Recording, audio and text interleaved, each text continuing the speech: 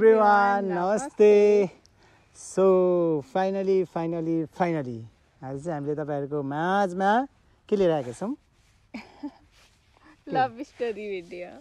So आज चाहिँ finally हामीले तपाईहरुको लागि भनेर हाम्रो लभ स्टोरी भिडियो लिएर आइसकेको छौं. अनि धेरै जनाले भनिराख्नु भएको थियो लभ स्टोरी भिडियो भनेर. इभन मैले पनि बुढीलाई पनि एकदम हाम्रो लभ स्टोरी सुनाम न छिटो सुनाम भन्दै हुनुहुन्थ्यो. सो लभ स्टोरी चाहिँ अब मेरो थ्रुबाट मात्रै सुनाउने हो कि उहाँको थ्रुबाट मात्रै भनेर हामी चाहिँ डिस्कस गरिरहेको थियौँ. अनि फेरि यो मान्छेले भन्नुभयो तपाईँकै थ्रुबाट चाहिँ सुनाउनु न, तपाईँको थ्रुबाट सुन्न मन छ भन्नुभयो. सो त्यही भएर म हाम्रो लभ कसरी पर्यो भनेर चाहिँ सुनाउन गइरहेको छु. कि तपाईँ पनि सुनाउनुहुन्छ त? म तपाईँले सही भन्नुहुन्छ कि गलत भन्नुहुन्छ त्यो चाहिँ म कमेन्ट गर्छु है. होइन भने होइन भन्छु, हो भने हो भन्छु म चाहिँ. अनि कस्तो सही र गलत पनि भन्ने हुन्छ र? अनि तपाईँले बा बिचमा के भन्नुहुन्छ कि कस्तो के भन्नुभयो? अब बढाइ चढाइ भन्न सक्नुहुन्छ नि त. आफ्नै बुढाप्रति त विश्वास छैन गाइस, अब के भन्नु म यार. अनि स्पेसली थ्याङ्क्स टु नवीन दाई. नवीन दाइले चाहिँ आज हाम्रो भिडियो खिचिदिइराख्नु भएको छ. किनकि हामीलाई भिडियो खिच्ने मान्छे पनि थिएन, लभ स्टोरी बनाऊँ भन्दा पनि दाइहरू पनि बिजी. अनि त्यहाँदेखि हामीले चाहिँ सोचिरहेको थियौँ. अनि ठ्याक्क आज चाहिँ नवीन दाइलाई लिएर चाहिँ हामी यो भिडियो बनाउन आँटिरहेछौँ. सो सुरु गरौँ? कहाँबाट सुरु गरौँ यार गाइस? स्टार्टिङ सुरुबाटै. ओके, म एक्साइटेड छु है. So, नवीन दादा नहाँस्नु ल. सो म चाहिँ फर्स्टमा सुरुमा चाहिँ म अब भन्नु पर्दाखेरि मेरो घर चाहिँ यहाँ होइन नि त. सो सुरुमा चाहिँ मेरो जन्मथलो चाहिँ 5 थर हो होइन. अनि 5 थरमा चाहिँ म 7 क्लाससम्म पढेँ होला हो. 7 क्लाससम्म पढेँ होला भन्दा पनि 7सम्म पढेँ. अनि म चाहिँ सानोमा चाहिँ अब फुपूको घरमा बसेको. म 4 वर्ष हुँदादेखि नै फुपूको घरमा बसेको. अनि 4 वर्षदेखि 7मा पढिन्जेल भनेपछि अब टन्नै नै बसेँ, कति वर्ष बसेँ. अनि त्यसपछि चाहिँ मम्मीहरू यता तल झर्नेपछि चाहिँ घर बनाउनु भयो. अनि घर बनाइसकेपछि चाहिँ मलाई पनि बोलाउनु भयो क्या. अनि मम्मीले मलाई लिन जानुभएको थियो. अनि म चाहिँ आएँ यता उर्लाबारी. अनि उर्लाबारीमा चाहिँ मैले राधिका जोइन गरेँ. अनि राधिका जोइन गरेर चाहिँ तपाईँको 8देखि जोइन गरेको मैले. अनि 8मा पनि राम्रै गइरहेको थियो. अनि 9 अनि 10मा म 10मा पुगेँ. अनि 10मा पुगेपछि चाहिँ म जब 10मा चाहिँ म सुरुमा गइनँ क्या अरे. 1 महिना जति गइनँ स्कुल. किनभने चाहिँ म त्यतिखेर चाहिँ एफएम चलाउँदै थिएँ नि त. अनि रेडियो चलाउँथेँ. अनि म गइनँ त्यतिखेर चाहिँ होइन. अनि 1 महिना जति चाहिँ गइनँ. अनि यसो प्रोग्रामहरू पनि चलाउँथेँ क्या, होस्ट गर्दै थिएँ. त्यतिखेर भर्खर थियो. अनि मलाई चाहिँ एकदम धेरै जान मन लाग्थ्यो क्या. दाइले चाहिँ प्रोग्रामहरू हिँडाउनुहुन्थ्यो. अनि एकदम अब हुन्छ नि प्रोग्रामहरू भनेपछि लास्टै क्रेजी थिएँ म. अनुहारमा पो हेरेर बस्नुहुन्छ त. बोल्नु भएपछि अनुहारमा हेर्नु मन लाग्छ. अनि प्रोग्राम दाइले चाहिँ डान्स टिचर हुनुहुन्थ्यो त्यतिखेर. अनि प्रोग्रामहरू हिँडाउनुहुन्थ्यो. मलाई एकदम धेरै जान मन लाग्थ्यो. अनि त्यहाँदेखि प्रोग्राम गर्दै अनि पछि 1-1.5 महिनापछि आएँ.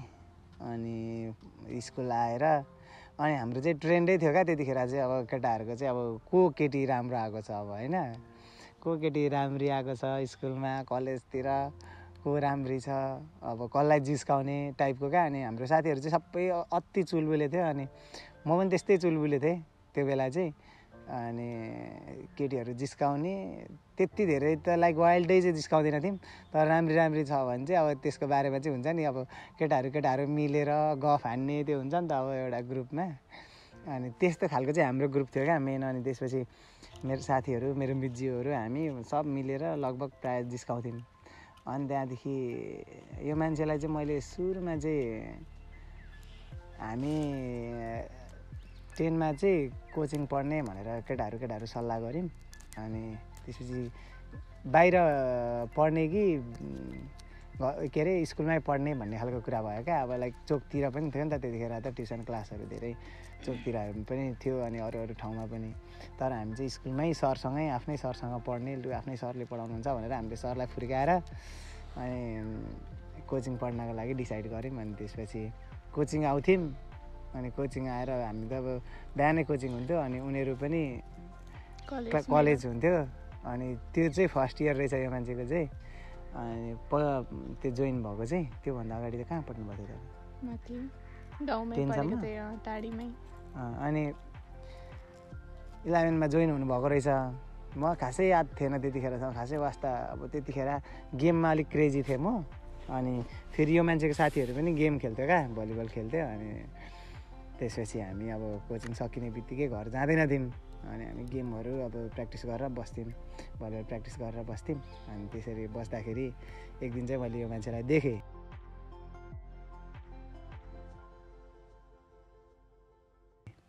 होइन अनि त्यसपछि मैले उसकै साथीहरूलाई पनि सोधेँ।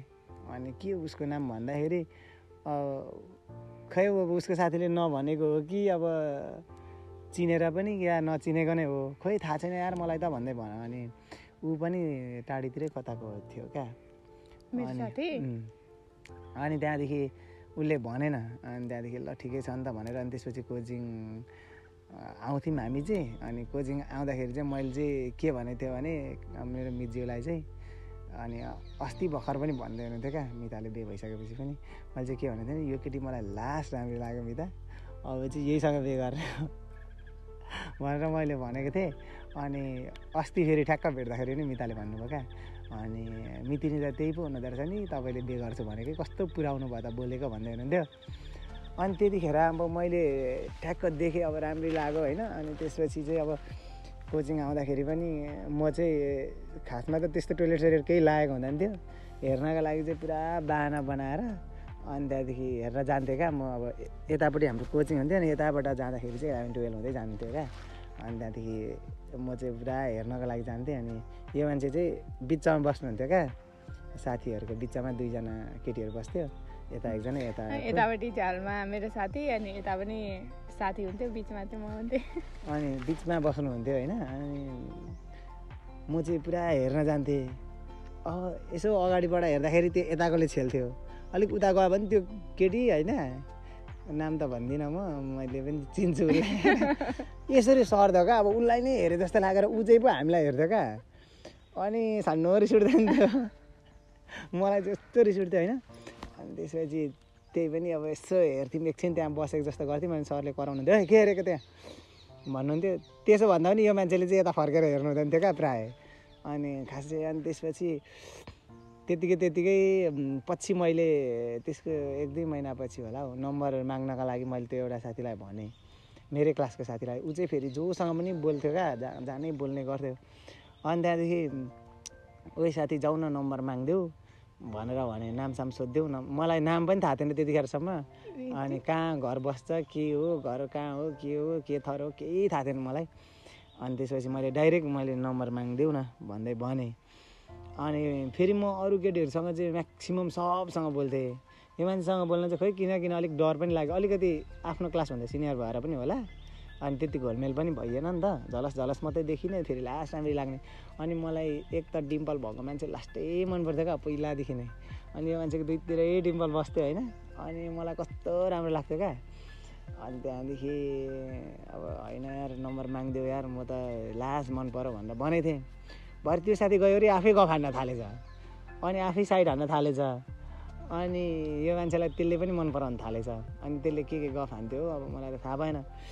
अनि त्यतिकै त्यसले नम्बर माग्दैन। अनि पछि मैले थाहा पाएँ।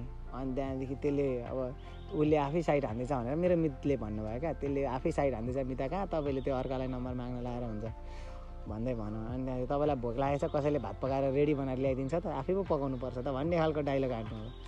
अनि ल ठिकै छ भनेर अनि त्यसपछि त्यसको 3-4 महिनापछि फेरि मैले अब आफै बोल्नु पऱ्यो भनेर त्यो दिन चाहिँ के भएको थियो भने बिहान कोचिङ आइन, अनि गेम प्र्याक्टिस गर्न पनि आइन, डाइरेक्ट अब स्कुल आएको म चाहिँ। अनि डाइरेक्ट स्कुल आउँदाखेरि चाहिँ यो मान्छे ठिक्क गेटबाट निस्किनु भएछ। अनि हामी ठिक्क भित्र छिरेको अनि ठिक्क यो मान्छे गेटबाट ट्याक्क निस्किनु भयो क्या ट्याक्कै अब झस्सै भेट हुँदा अब आफूले नोटिस गरिरहेको मान्छे आफूले मन पराइरहेको मान्छे ट्याक्कै भेट्दाखेरि अब बोलौँ लाग्यो क्या मलाई चाहिँ अब हुन्छ नि अब हाई हेलो पनि भएको छैन अहिलेसम्म एकचोटि चाहिँ भन्नु पर्यो भनेर अनि हाई भनेर मैले यसरी नै हात लाएर हेलो गरेँ अलिक अब त्यतिखेर अलिक चुलबुली नि थिएँ अब कस्तो तरिकाले भन्यो भन्न अहिले जस्तो भए राम्रै तरिकाले भन्थ्यो होला अब त्यो केटाकेटी नै थिएँ अनि हेलो गरेको यस्तो हेर्नुभयो त्यहाँदेखि त स्वाट्ट यता फर्केर सुई जानुभयो क्या मलाई त यस्तो डिसपोइन्टेड भयो त्यो बेला म होइन मलाई यस्तो रिस उठ्यो मान्छे हेर्दा राम्री हाँसिराख्ने टाइपको अनि एटिट्युड चाहिँ कस्तो नेक्स्ट लेभलको होला त आम्मामा मैले हाई भन्दाखेरि पनि हाई फर्काएन भनेर त्यतिखेर फेरि मेरो चलपल स्कुलमा राम्रै थियो अब म गेमको पनि क्याप्टेन अनि त्यहाँदेखि क्लबको पनि अध्यक्ष अनि त्यहाँदेखि जस स्कुलमा प्रोग्रामहरू अर्गनाइज गर्ने प्रायः मै थिएँ मेन यताउति गर्दा गेमहरू गराउने सर यता गेम गराउँ भन्ने मै थिएँ अनि मलाई स्कुलको सबै केटीले भाउ दिइरहेछ तर यो मान्छेले दिएन भन्ने टाइपको भयो क्या मलाई अब हुन्छ नि रिस उठ्यो मलाई चाहिँ आम्मामा यस्तो भाउ खाने रहेछ यो केटी अब म जिन्दगीमा यो केटीसँग बोलेछु भने त मैले जिन्दगीमा यो केटीलाई बोलाएछु भने त भनेर भने अनि त्यसपछि अब त्यतिकै वास्तै गरिनँ अनि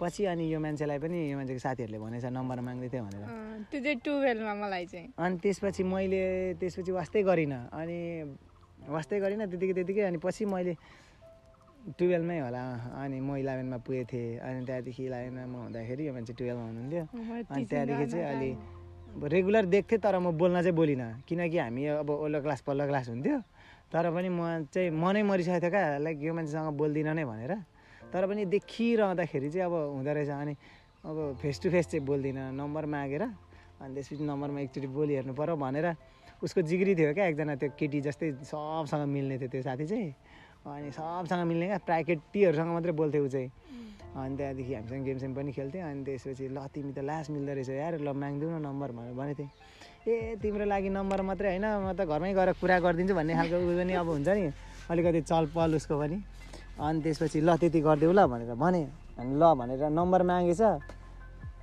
यो मान्छेलाई तर नम्बर त के को दिनु नम्बर दिएन अब अनि त्यो चाहिँ अब बाटोमा भेट्दाखेरि अब यसरी हामी बाटोमा भेटेको थियौँ त्यतिखेर चाहिँ हामी यहीँ मङ्गलाबारीदेखि गएको थियौँ होला अनि बाटोमा भेटेको थियौँ त्यो दाइसँग चाहिँ म दाइ भन्थेँ अनि त्यस पछाडि तिमीलाई त एकजना केटाले मन पराउँदो रहेछौ यहाँ मासतिरको केटाले भन्दै भन्नुभयो क्या उहाँले अनि मैले चाहिँ को केटा हो भन्दै भने यसरी नै भने अनि त्यस पछाडि अनि साथीहरूले चाहिँ को रहेछ त हौ भन्ने खालको भयो होइन अनि त्यतिकै वास्तै भएन अनि फेरि टिचिङ गर्न थाल्यौँ अनि टिचिङ गर्दाखेरि फेरि अब त्यो अफिसमा बस्दाखेरि सरहरूसँग त्यो अब सँगै पढ्ने सरहरू होइन अनि एउटा प्रदीप सर भन्ने हुनुहुन्थ्यो अनि उहाँले पनि फेरि यहाँ भलिबल खेल्ने केटाले मन पराउँदो रहेछ हौ जिप्सु मिस तपाईँलाई त भन्नुभएको थियो कि अनि मैले चाहिँ को रहेछ हौ अस्तिदेखि भन्नुहुन्छ भन्दै भने मैले त्यतिखेर पनि फेरि थाहै भएन अहिले आउँदाखेरि चाहिँ तपाईँ हुनुहुँदो रहेछ भन्ने कुरा थाहा भयो म थाहै थिएन म अनि त्यसपछि 4-5 जना केटाहरूलाई भनिसकिसके कसैले गर्दैन काम यार कसैले मान्दैन मान्छे नै चिनाउनु हुँदैन थियो कि फेरि भलिबल खेल्ने केटा अनि यहाँ मासतिरको केटा भन्नुहुन्थ्यो अनि को नि अब मलाई त के थाहा त अनि थाहै हुन्न थियो नि त त्यो कुराहरू फेरि वास्ता पनि हुँदैन थियो अनि त्यसपछि चाहिँ मलाई अलिकति मन मऱ्यो क्या टाइप लाइक हुन्छ नि मन मऱ्यो त्यसपछि अरूतिर मन डुलाउनु थालेँ अब त्यतिको वास्तै गर्न छोडेँ अनि त्यसपछि झन् म अब 12 मा मजाले क्लास पनि गइनँ बाहिरै प्रोग्राम मेरो अति धेरै प्रोग्रामहरू हुन थाल्यो त्यसपछि दाइले अर्गनाइज गर्नुहुन्थ्यो त्यहाँ मामा हुनुहुन्थ्यो एकजना त्यो मामाले प्रोग्राम अर्गनाइज गर्नुहुन्थ्यो क्या अनि त्यसपछि हाम्रो टिमै एउटा बनिसकेको थियो अनि कलेज आउनै नपाइने एक त अब त्यसरी साथीहरूसँग आफ्नै केटाहरूसँग पनि भेट्न कस्तो गाह्रो हुन थालिसकेको थियो मलाई चाहिँ पढाइभन्दा पनि बाहिर कुरामा धेरै इन्ट्रेस्ट थियो अब लाइक हुन्छ नि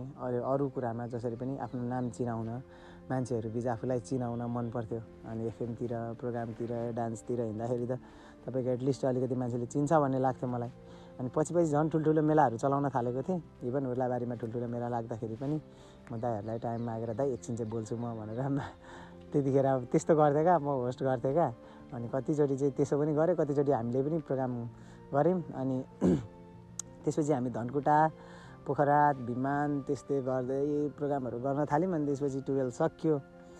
अनि त्यसपछि म काठमाडौँ बस्न थालेँ। अनि काठमाडौँ बस्न थालेँ। अनि काठमाडौँमै अब मेरो बसोबासै उतै हुन थाल्यो, काठमाडौँमै बसाइ। अनि अब पढाइ पनि खासै वास्तै भएन भनौँ न।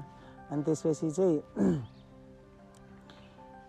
त्यसको 2 वर्षपछि होला, लगभग 2 वर्षपछि चाहिँ यो मान्छेलाई चाहिँ एकजना साथी, ऊ चाहिँ मसँग पनि साथी छ क्या। अनि हामी फेरि जिग्री थियौँ, ऊ र म पहिलादेखि अब लाइक मिल्ने क्या, अलिक क्लोज नै थियौँ भनौँ न।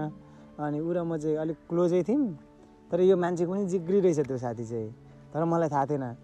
अनि ऊ र म त क्लोज थियौँ, अब फेसबुकमा फ्रेन्ड थियौँ हामी चाहिँ। अनि त्यसपछि मैले अब उसले पोस्ट गरेको पोस्टहरू फलो गरिरहेको थिएँ प्रायः। अनि एक दिन उसले विस गरेछ, बर्थडे विस चाहिँ यो मान्छेले गरेको रहेछ।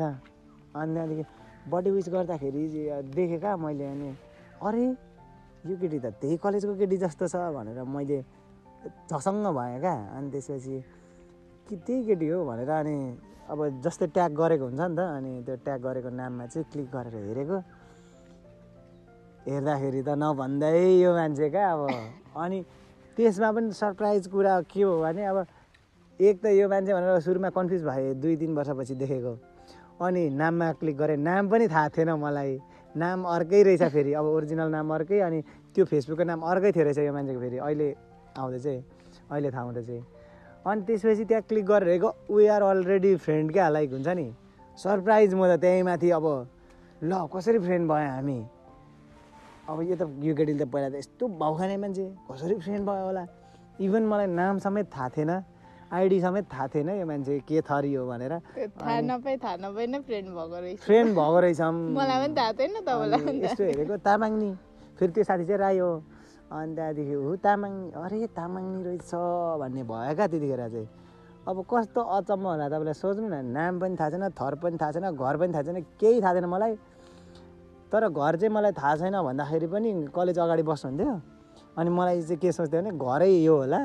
अनि यत्रो आरसिसी घर, बिल्डिङ घर भएको मान्छे अलिअलि भाउ त खाइ नै हाल्छ सोच्थेँ। अनि फेरि यत्रो ठुलो घर भएको मान्छे, यत्रो रिच मान्छे, गाडी साडी भएको मान्छे, पसल ससल भएको मान्छे कसरी चाहिँ राधिका पढो होइन, लाइक त्यो एउटा प्रश्न हुन्छ नि त, त्यो पनि सोच्थेँ म मनमा।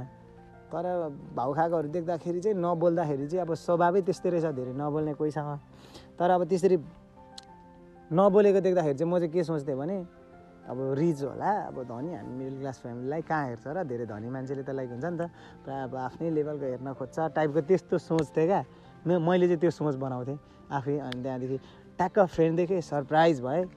अनि त्यसपछि म्यासेज गरिहालेँ मैले। अनि म्यासेज गरिनँ सुरुमा, त्यतिखेर त म्यासेज गरिनँ, बर्थडे थियो रहेछ त्यतिखेर मैले म्यासेज गरिनँ। किन म्यासेज गरिनँ भने अहिले त बर्थडेको म्यासेज नै हुन्छ, यो बेला रिप्लाई गर्दैन भनेर। अनि त्यसपछि मैले त्यो साथीलाई चाहिँ जसले पोस्ट गरेको थियो उसलाई चाहिँ म्यासेज गरेँ। अनि ओए भनेर, अनि त्यहाँदेखि यो केटीलाई चिन्छौ भनेको। अनि त्यसपछि बर्थडे विस गरिरहेको छौ त भन्दाखेरि यो त मेरो साथी हो भन्दै भन्यो। अनि ए तिम्रो साथी पो हो भनेर भने। अनि हामी त सँगै पढेको भन्दै भन्यो।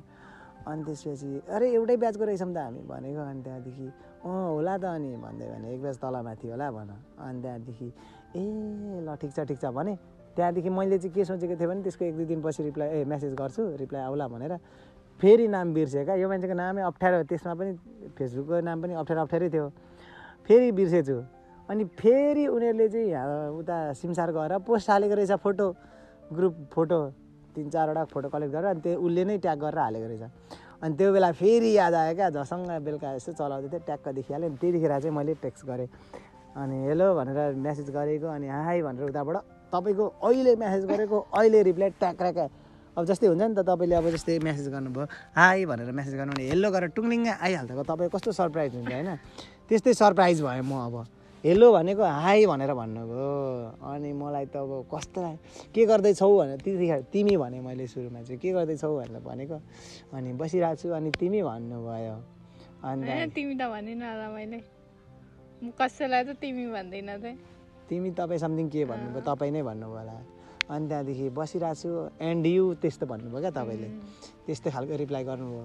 एन्ड यु वाला बसिरहेको छु एन्ड यु भन्नुभयो अनि त्यहाँदेखि मी टु भनेर भने मैले त्यसपछि ए ल ल भनेर उताबाट मेसेज आयो अब त्यसको रिप्लाई के गर्ने अनि त्यहाँदेखि मैले सन्चै हुनुहुन्छ भनेर मेसेज गरेँ सन्चै हुनुहुन्छ भनेर भनेको सन्चै छु अनि तपाईँ भनेर भन्नुभयो एन्ड यु भनेर त्यति छोटो छोटो लेख्नुहुन्थ्यो क्या अनि त्यहाँदेखि एन्ड यु भनेर अनि त्यहाँदेखि मी टु भनेर भनेँ मैले त्यहाँदेखि ए ल ल फेरि मेसेज आयो अनि त्यति आएपछि मलाई झ्याउ लागेको ए आम्मा अब बोल्न पनि त्यो ए ल ल अनि मी टु एन्ड यु त्यस्तो लाइक वाला त मलाई फेरि अति झ्याउ लाग्ने एक त मलाई मेसेज टाइप गर्नै झ्याउ लाग्थ्यो अनि ए बालो मेसेज भनेर त्यसपछि फेरि मैले मेसेज गरिनँ अनि त्यसपछि मेसेजै गरिनँ त्यतिकै लाइक वास्तै गरिनँ अब त्यतिखेर चाहिँ अब यस्तो मन पराउँछु वा टाइपको चाहिँ हराइसकेको थियो रहेछ कार्य त्यस्तो दिमागबाट पनि होइन अनि जे होस् बोल्न चाहिँ मन लाग्थ्यो देखिहाल्दाखेरि बोल्न मन लाग्थ्यो मलाई राम्रै लाग्थ्यो अनि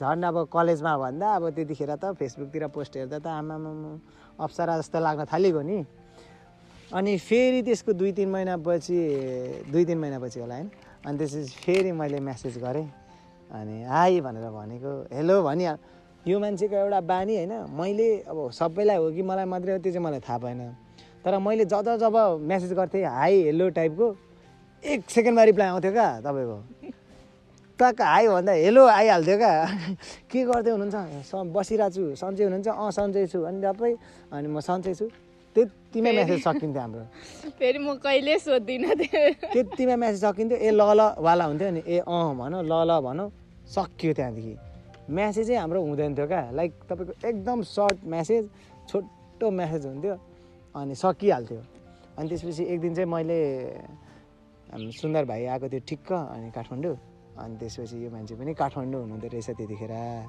अनि त्यसपछि मैले हाई भने हेलो भनेर के गर्दै हुनुहुन्छ भनेको बसिरहेको छु त्यतिखेर फेरि तपाईँ भन्न थालिसकेको रहेछु मैले कसरी तिमीबाट तपाईँ भने त्यो पनि मलाई थाहा छैन सन्चै हुनुहुन्छ भनेको सन्चै छु भन्नुभयो अनि क्यान आई कल यु भनेर मैले कल गर्छु भनेको अनि किन भन्नुभयो अनि त्यहाँदेखि सुन्दर भाइ हामी यहाँ बसिरहेको छौँ बाहिर मलाई मेसेजमा बोल्न झ्याउ लाग्छ भनेर भनेको अनि हुन्छ भन्नुभयो त्यसपछि मैले अडियो कल गरेँ अडियो कल गरेर अनि त्यसपछि बोलेँ अनि मैले बोल्दाखेरि चाहिँ सुन्दर भाइ हामी छौँ भन्दाखेरि ए भाइको पनि म फ्यान हो भनेर भन्नुभयो क्या अनि भाइको पनि टिकटकहरू हेरिराखेको हुन्छु भन्नुभयो अनि ए फ्यान हो भने त्यसो भए म भाइ घर जानुभन्दा अगाडि म तपाईँलाई भेटाउँछु अनि त्यसपछि हामी भेट्नुपर्छ तपाईँ पनि काठमाडौँ हुनुहुँदो रहेछ भनेर त्यस्तै कुराहरू भयो अनि मैले चाहिँ जे होस् अब भेट्नु पऱ्यो एकचोटि भनेर सोचि नै रहेको थिएँ अब त्यो कुराहरू बिर्सिसकेछु मैले जिन्दगीमा बोल्दिनँ भन्ने कुराहरू त बिर्सिसकेछु अनि जे होस् भेट्छु भनेर अनि सोचेको थिएँ तर ट्याक्कै टाइम यति बिजी भइयो कि भेट्नै पाइएन काठमाडौँमा